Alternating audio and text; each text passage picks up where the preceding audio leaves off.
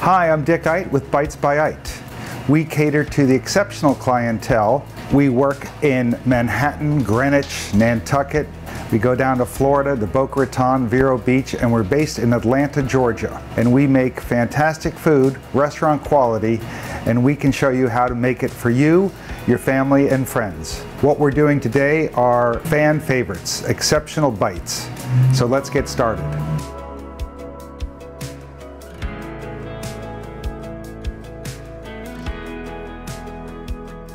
We're going to do two appetizers. The first one is a lobster on a grilled baguette that's been brushed with extra virgin olive oil, sea salt and pepper. And then we're going to add sliced tomatoes, guacamole, salsa, and put it on a French bread and cut it into bite-sized pieces. The second appetizer is going to be a barbecued chicken served on a ciabatta bread. It'll be a little bit sweet. We'll use a sweet raised barbecue and ketchup, no hot seasonings. And so let's get started. First, we're gonna cut the lobster tails with some shearing scissors, and just along the edges, we'll cut them. These are 3.5 ounce lobster tails. We cut them along the sides, pull this out, and then the meat comes out quite easily. At the end, we're just going to wiggle it a little bit, and there we have a lobster tail. We're going to end up sauteing these in butter. We'll use a slow saute because we don't want this meat to turn hard and rubbery, so we do it at a low to medium heat. Won't add any spices to it at this point in time, and we'll use sweet cream butter for this. Here comes number 2. There we go. And we'll do one more. I like using these lobster tails. They're frozen, they can last. You don't have to worry about using fresh product, and they turn out quite nicely. So we're going to saute these in butter. I'll use 1 stick of butter. I could have used a second stick, but I think 1 is plenty to use. We'll let that melt, and then I'll turn down the heat. In the meantime, I'll cut some tomatoes. These are vine-ripened tomatoes. You can use aroma tomatoes in the summertime. You can use a nice Jersey beefsteak tomato, just as long as they're ripe, because this is a good part of the ingredients. When I do this for my clients, it is a fan favorite. It's easy to do, they all recognize it, and they all go excited once they see the lobster and taste the lobster. I like cutting these into slices, again, like how I do my flatbreads, so it's a pretty good size to it, so it's pretty good thickness to it.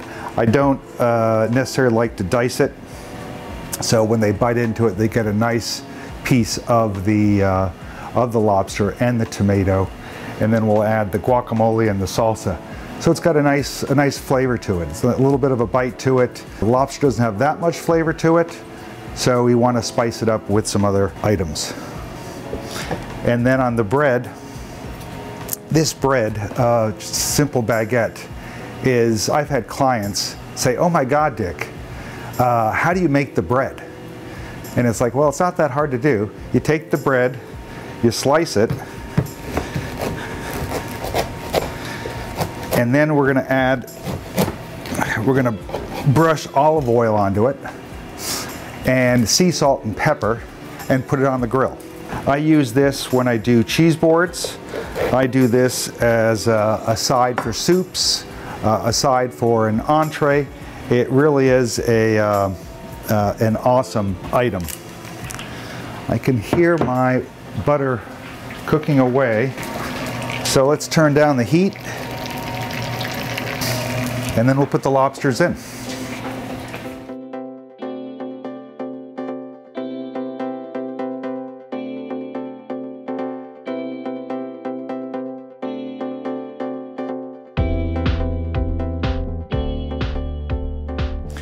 So for the olive oil, I sprinkle it on here, and then I take a brush and move it around. Once I get one side covered, And you want to make sure that you also get all the edges to it because you don't want it to burn. So you cover it pretty well on the first side. Don't do the second side. So what I'm going to do is I'm going to smash down the bread from the top side down to the bottom side.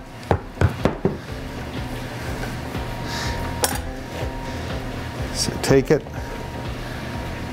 match it up, and just squish it down with your hands. Good workout. So that was the top of the bread, and that's the bottom of the bread. So it's pretty well covered. I'll come over with a little bit more olive oil and brush it on there. I don't want to put too much olive oil on it. I don't want it too saturated, but I want it so it does not burn. So just brush it there nicely, and now we have our bread ready to go. Again, we'll put pepper. I use the helicopter method so I don't get big clumps of pepper or salt on it.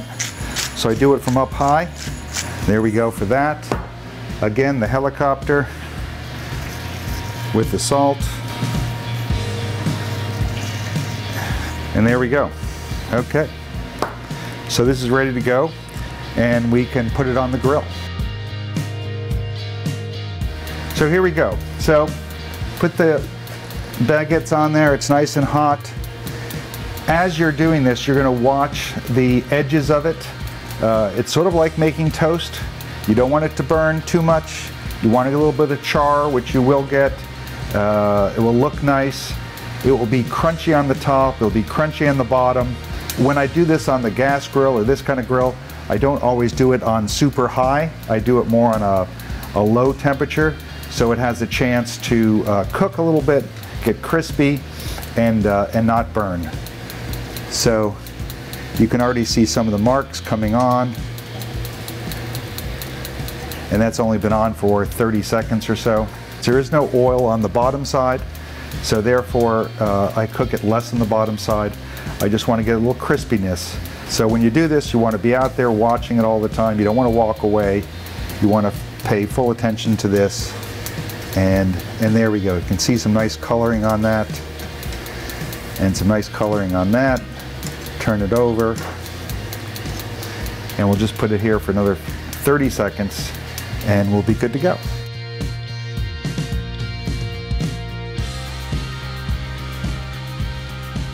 Okay, so we have all of our prep ready to go. We'll take the lobster off of the pan, and it should be ready by now. Has great coloring, and look at that.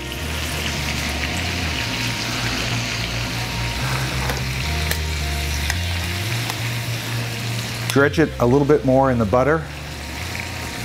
You always need more butter, don't you? There you go. A little more butter, and the last one in butter. It's nice coloring to it. Smells fantastic. We're good to go. So now we'll dress this. So I like to put a little bit of avocado on there, and with the salsa it's a good combination. Everyone does avocado and salsa on tortilla chips. You can do it on the bread. It is nice. If you wanted to, you could also put queso cheese on there, and we'll just spread this on there. You want to spread it on sort of thick, so you get a good bite out of it. You get some good flavor. You don't want to skimp on this, and sort of like how we do the flatbreads and the pizzas, we go all the way to the edges. Now, for the lobster, I tend to like to cut it just so into bite-sized pieces. So again, like we do the flatbreads, everybody gets a bite, and they all get a lobster piece, a tomato piece.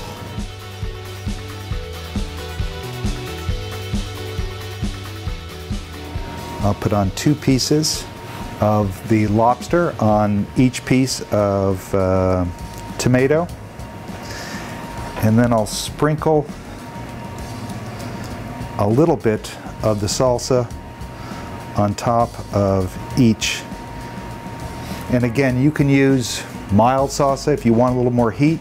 You can use a hot one, so you can sort of vary it up, but it will add a little bit of a kick to it. So it's a great appetizer. You can also put toothpicks in there to hold it a little bit better. Again, it's sort of a bite-sized piece. If you wanted to make it for an entree, I don't know if I would. So there's our lobster with guacamole, salsa, and tomato.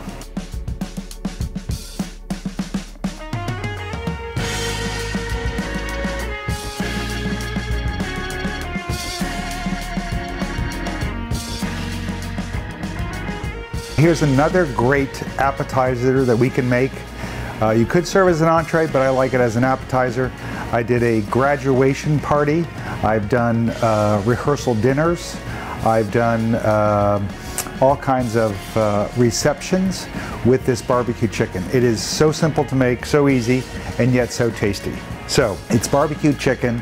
We'll add chicken stock, ketchup, and I use a Sweet Baby Ray's barbecue. A little salt and pepper, and of course I always use extra virgin olive oil, and I like the Calavito.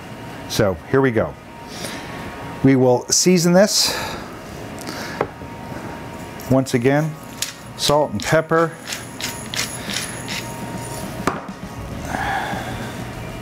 I'll flip it over. A little more pepper and salt. And then I'll add the extra virgin olive oil on it. It just gives great flavor. Flip this over. And then I cook it in the Instapot.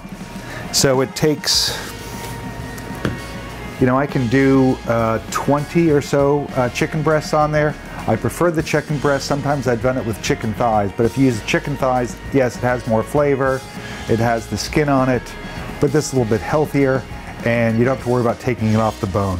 So again, it's nice and easy and simple. Put this in. We'll add the ketchup right on top. The barbecue sauce.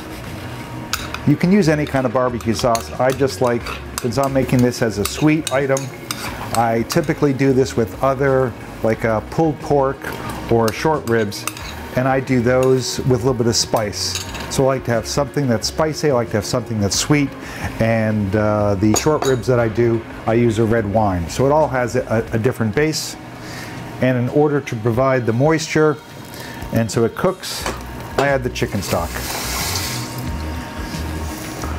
Close it up, put it in, half hour, depending on how many you have in there. It could be an hour. The Instapot works so well, it cooks it quickly, and there you go. The last part that we're going to put in there is we're going to use a ciabatta bread. You could use the baguettes if you wanted to, but I like sort of mixing it up. So just like how I did the baguettes, I'll put some olive oil on it, mix that around with the brush. I'm going to take it and dump it and push it down. There we go. Now we have both sides almost done. I'll finish it off, get all the edges, and then we add the salt and pepper to it. Again from up high, and then we'll add a little sea salt.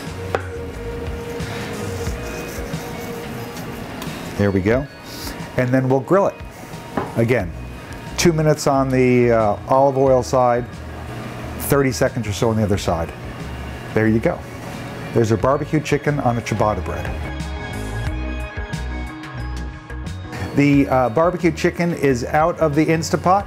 We're going to shred it, put a little bit more barbecue sauce, ketchup on there, and we'll plate it, and then we'll plate the lobster. So here we go. So with the chicken, you can either cut it first and then shred it. Just cut it with the grain, and then we'll shred it with a fork. I like to do that. It just makes it a little bit easier and quicker. It's cooked nicely, it's nice and tender, and there we go. Okay? Then we can just pull it apart.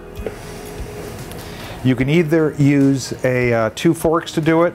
If it's cooled down, many a time I'll make this ahead of time, the night before I have an event, and put it in the refrigerator, let it cool down, and then I'll pull it out and shred it. And when I do that, I can use this, or I can just use my fingers and pull it apart that way. It's, I think it adds more flavor when you cook it the night before, the day before, and let it just soak up all of the sauce in there. I'll put this back in the bowl, add some more of the sauce, the ketchup, and the barbecue. So if you have one chicken breast, you know, 6 to 8 ounces, that can serve, especially once you start adding the barbecue and the chicken to it, it can serve 3 or 4 people easily. Whenever I do these parties, I always have leftovers, and my clients love leftovers. Who doesn't like leftovers? And something like this, a barbecue, leftovers are quite, they get better the following day. I had a party last week. It was a engagement party, and half the people didn't show up because the bride and groom had COVID. So they said, heck, we'll still have the party, we'll still go with it. And they did, and so we had probably 12 pounds of barbecue chicken left, a couple pounds of short ribs left, a couple pounds of pulled pork left. The kids came back from evening of having fun, and they ate it all that night. So leftovers are good. So I'll put this back in here, add some more sauce to it, stir it around. Nice barbecue flavor to it, and nice chunks. I don't like to shred it up too much, but just enough. I'll put it on the ciabatta bread that we grilled, and I'll cut these in half. And you could cut it into quarters if you wanted to, but I think half, people can pick it up. It's quite nice like that. A little crunch to it. Put on the plate there, on the plate there, and there you go, your barbecue. And again, with the lobster, we will cut it along the lines of the tomato, in between the tomato, and then we'll cut it again. So there's one cut. I'll now take some toothpicks and just secure it, because it will be a little bit wobbly. So there's 1 and 2. And now cut it in between there.